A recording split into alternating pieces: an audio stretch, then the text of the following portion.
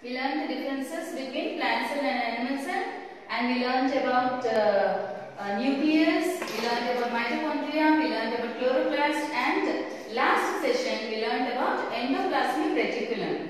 What are the functions of endoplasmic reticulum? We will from there let us start our session today. Endoplasmic reticulum. Like we already understood, there are two types, RER and SER. RER is rough endoplasmic reticulum which has ribosomes on it, and ribosomes function is to synthesize proteins. So protein synthesizer, RER is protein synthesizer, and SER does not have ribosomes on it. It looks smooth, but it produces lipids. Lipids and proteins are synthesized by endoplasmic reticulum. What else is its function? Let us see. Endoplasmic reticulum is spread throughout the cell, and it frames, it looks like a framework in the cytoplasm. Framework appearance, it gives a framework of appearance, and what does it do? It transports certain substances in the cytoplasm from one part of the cell to the other part. So, it also helps in transportation. It helps in transportation. It gives a framework to the cell, inside the cell to the cytoplasm, and important thing is SER. Let us see what is its importance. In some of the vertebrates,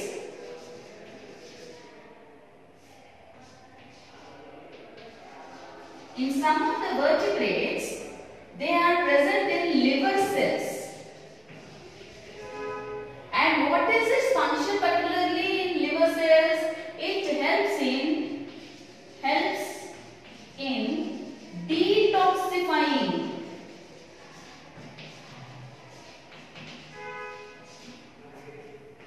poison and drugs. Now you may be getting a doubt, why will a vertebrate or we are also vertebrates, why will a person take poison? It's not poison by mistake. If we take anything which is not suitable to our body, then it is like almost like a poison. And drugs here, what does it mean is medication. If these two are there in our body, they are detoxified by SER. So, in a way, it is helping our body to recuperate from these toxic substances and their effects. So, let us see once again. ER, protein synthesizer, lipid synthesizer. It gives a framework and it helps in transportation and helps in detoxifying in some of the vertebrate liver cells. This is about endoplasmic reticulum. What is the, how is it made up of and how does it look like? Like yesterday in our previous session we learned this is how it looks like, and it has the same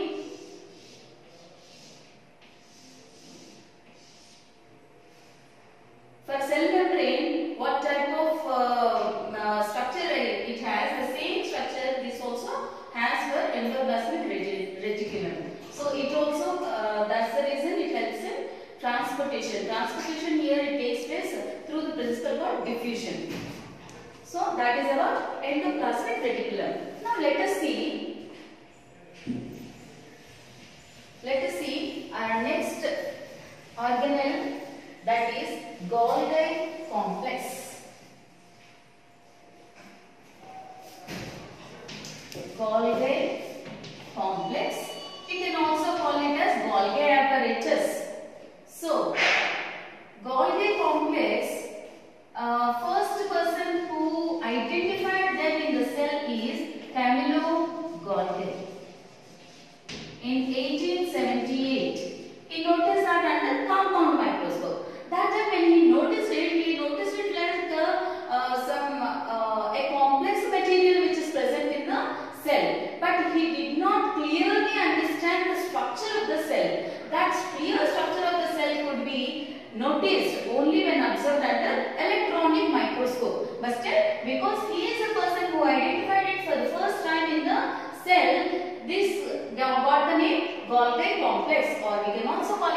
Golgi apparatus.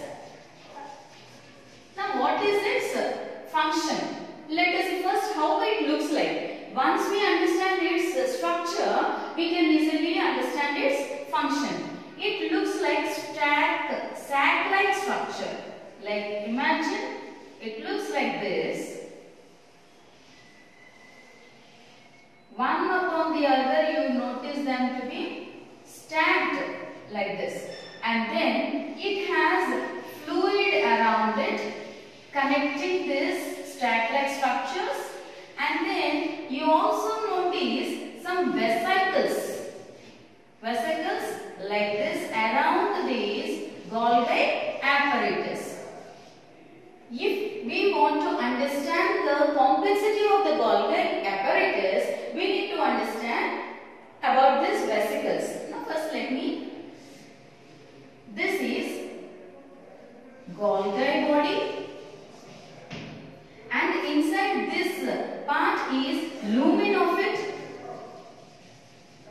empty space, and then this is the vesicle. Now let us see what is it. I told you it is looking like sac-like structure. Sac means what? Something we can fill it with.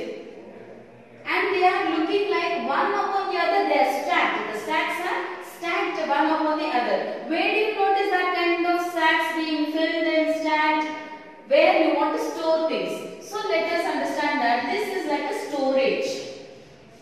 When do you store things? When you can pack them properly. When can you pack them? When you can fill them properly. That means they are filled, packed, and then stored. They are filled, packed, and then stored. What is the purpose of the things being stored? Simply like that. From there, what they do, we will know. This is just what they do, and then from there, what is the next step of Golgi complex? Let us see. Then it is being filled. How is it being filled? What helps it in being filled? Let us see. Here, vesicle plays a vital role. What it does is, around the cell, in the cell, you have free ribosomes, and ribosomes are present on rough endoplasmic reticulum. Now, these ribosomes are producing proteins, and SCR produces lipids. Now, where do they go to? They will be collected into vesicles. This fluid-filled, bounded vesicle. In this, proteins are there. What are there in this? Proteins are there. From where do they get these proteins? They collect them from, after synthesizing, they are collected from ribosomes, wherever the ribosomes are present. These proteins inside these vesicles slowly reach this Golgi complex, and then here in the vesicle, their structure is altered slightly, changed slightly, so that it can be stacked or stored, or it is ready for transportation. Now, after the alteration or the changes done in this vesicle, then it is stored into the sac, filled into the sac, packed, and then stored. Now, after that, what happens? Then it is sent. It is transported or sent towards cell membrane. It is sent towards cell membrane. What is its purpose there? What does it do there? These proteins we already understood in our previous classes also. Proteins, what is the use of proteins? They help in growing, and they are, proteins are some chemicals which help in repairing the damaged tissue or anything which is damaged. So its function here, why it is sent towards cell membrane, is to repair the damaged cell membrane or to regenerate that cell membrane as per the requirement. First purpose, why is it sending towards cell membrane, is to repair the cell membrane in case it needs. The second purpose is to secrete it outside, secrete it out of the cell as per the need. Secrete it out of the cell as per the need. In our body, there are many glands and many hormones which secrete certain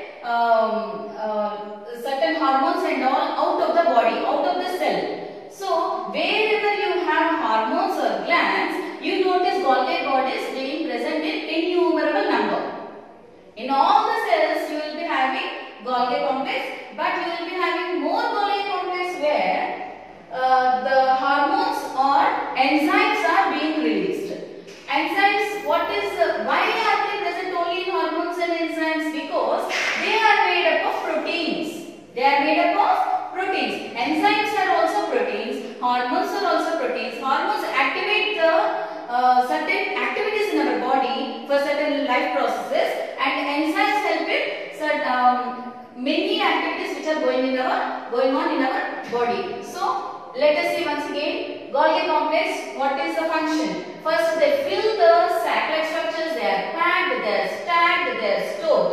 Next, they are sent towards the cell membrane. What is the purpose of it? For repairing the cell membrane or to send them out of the cell. This we call it as secretion. So they are present in more number in places where in cells where hormones and enzymes are released. So this is Golgi complex, and first it sends to cell membrane. The other things it will send to an organelle called lysosome. It will send to another organelle called lysosome. It is very tiny organelle which is present both in plant and animal cells also. And what is the purpose of sending that to lysosomes? Most of the important things, all the proteins and lipids and all, it will send towards cell membrane. The cell membrane is made up of lipids and proteins. And lipids and proteins are produced by RER.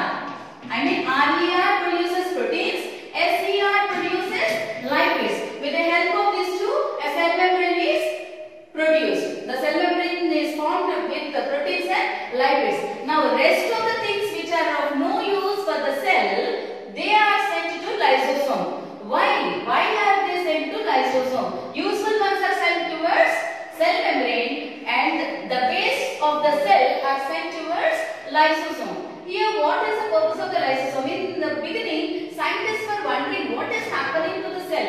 Some of the organelles are suddenly digested, but the cell is intact. What is happening then? They realized that a tiny structure is present in the cell, and they named it as lysosome. Then they realized that this lysosome is a sac-like structure. Sac-like structure which is present in both plant cells and animal cells also. What is its function? Usually it is present, but it does not show any activity. It will show its activity only when there is a need for that. What is the time of need? Let us see. When there is something very irregular activity going on in the cell, and then there is some danger or some foreign material entering into the cell and it is disturbing the activities of the cell, then the lysosome will collect that, and it has destructive enzymes in it. It has destructive enzymes. Always remember, enzyme means I am talking about proteins.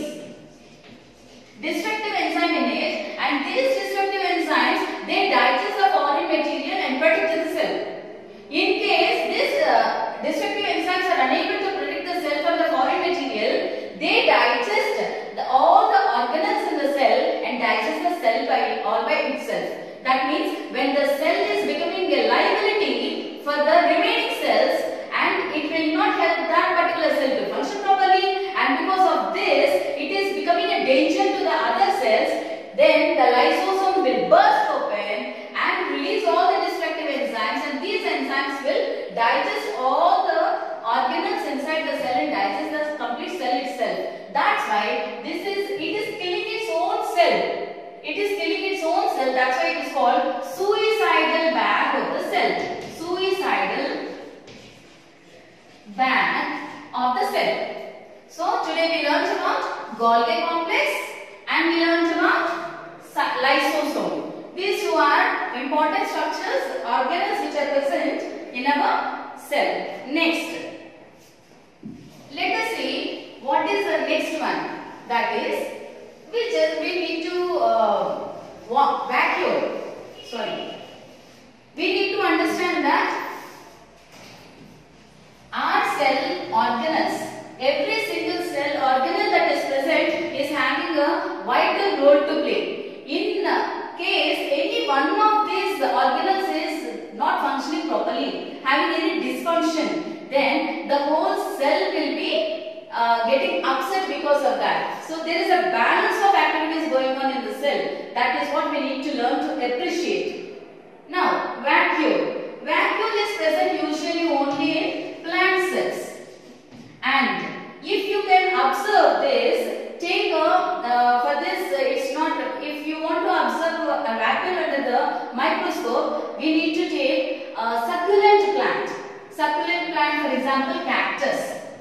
take cactus and take a cross section of it, thin cross section of it, and the thin layer put it in water and then carefully mount it on a slide and observe it under the microscope. We notice a big vacuole inside the cell. Complete cell is occupied by the vacuole and it is filled up with liquid, fluid. And what is its function? It is completely filled up with the fluid. And what is its function? Its function is to give turgor pressure. Turgor pressure or turgidity. Turgidity to the cell from inside. From outside the cell will be receiving pressure. And from inside the vacuole is giving exerting pressure so that the cell is intact. The cell is not suffering or bursting open because of the pressure which is being coming from outside. So that is the first function, turgidity. The second function is it helps in export. Oh, you will be wondering what is this important export which is going on in the cell? Of course, export of all the waste matter. Suppose the cell is getting, for example, lysosomes, they destroy the unnecessary unwanted things. And there are other things which are supposed to be exported, sent out of the cell, which can be done through vacuole. Exporting, it is sending out of the cell, that's why we call it as export. So, this is about vacuole. Next, when we are observing, in this lesson we have learned that mitochondria can be observed under microscope by cutting a leaf and all that, and then chloroplast can be observed, and cell wall, cell membrane can be observed, Golgi complex can be observed, and vacuole can be observed. And when you are observing all these things, you might have noticed that on the microscope we can see the cell being flat. Flat cell. We see that the cell is looking flat. Only two dimensions. Two dimensions only we are able to see because we are seeing under the microscope. Two dimensions. Is the cell two-dimensional? If it is two-dimensional, where is the cytoplasm? Is it simply like that? Now you will be having a doubt. If you try to visualize things, then it is not possible for us. How is it possible for the cytoplasm to be there and the three-dimensional organelles being there, but the cell is looking flat? So you want to observe that it is easy to notice. Actually, we can see the length and the width of the cell, two dimensions. Now you want to see the thickness of the cell. Then what we can do is we can do this also. If you want to see the thickness, we are able to see the length, we are able to see the width also of the cell. Now you cannot see, we are unable to see, can't see the thickness. Now if you want to see or observe the thickness of the cell and understand that this is not 2D but it is a 3-dimensional structure, then what you are supposed to do is change the focal length, change the focus. Usually when you are focusing on what are you focusing? You are focusing on the organelle which you want to observe. But now what you have to do is you have to change the focus. Change the focus towards the wall. Pause now. Sir is talking. So if you want to understand that it is a 3-dimensional, just nothing we have to do. Just change the focus. Change the focus and view the cell wall. Cell wall is also noticed if you can focus on cell wall, and then you will notice the thickness. And if you want to observe it more clearly, just change the lighting also. Lighting also, if you can change it and okay children, so till now we learned about all the organelles which are present in a cell. But you might be getting a doubt after seeing all the cells under the microscope. Are they two-dimensional? Are they two-dimensional? No, they are not two-dimensional. They are actually 3-dimensional structures. But when we are observing under the microscope, we can see only 2 dimensions. That is, we can see length. Length of the cell we are able to see. We can see even the width. What we are unable to see is the thickness. We are unable to see the thickness. If we can see the thickness, then we understand that the cell is 3-dimensional. Now, change how to observe the cell like a 3-dimensional structure with the microscope in our own lab is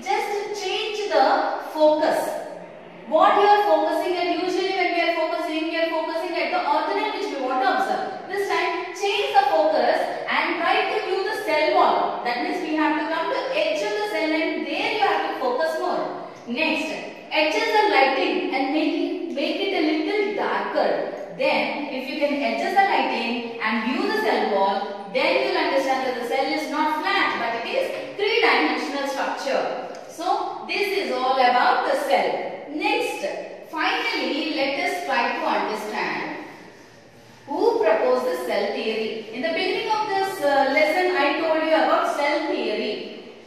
We need to understand this well first. Who are the people who postulated the cell theory? Who propounded the cell theory? Schleiden in 1804 to 1881 and Theodore Schwann from 1810 to 1882. But the cell was actually discovered by Robert Hooke. 200 years back. In the 1600s itself, Robert Hooke discovered the cell. But we could understand the cell theory only in this years, after 200 years. So what could be the reason? Does it mean that the other scientists could not understand what it is about? What did they say? They said that every cell, every organism is made up of cells. Every organism is made up of cells. The second one they said is that the structure and function of the cell, the structure and function of an organism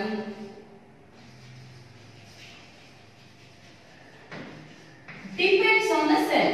Depends on a cell. After learning about all the organelles and their functions, this we need to agree to. These two are the postulations propounded by Schleiden and Schwann. So before that nobody else identified. The fact is there are many scientists who have come to the conclusion that every organism is made up of a cell. But nobody was bold enough like that to tell the world that this is about the cell. Only these two people were bold enough, that's why they got the name as the cell theory propounders. But this became incomplete. This was not a complete thing. One more thing has to be, there was a doubt. Then from where are these cells arising from? That answer these two people could not give. So we need to add one more prominent person, Virchow. He, after few years, he made the final postulation that is every pre-existing cell, every cell arises from the pre-existing cell. He finally made it clear and now the cell theory is complete. One question these two people could not answer was, how are the cells formed? Then Virchow, he came and he said, every cell arises or exists from a pre-existing cell. That means there should be one cell. From that cell only the other cells also can arise. Now with these three postulations, the cell theory is complete. So we need to remember three prominent names when we are thinking of cell theory: Schleiden, Schwann and Virchow. So finally we have come to the conclusion of this lesson. And if you read the textbook and you get any doubts, you can always contact me regarding this. If you can't understand, go through this video 2-3 times and read the text. If you have any doubts, always I am there to answer to your doubts. Thank you very much. Have a good day.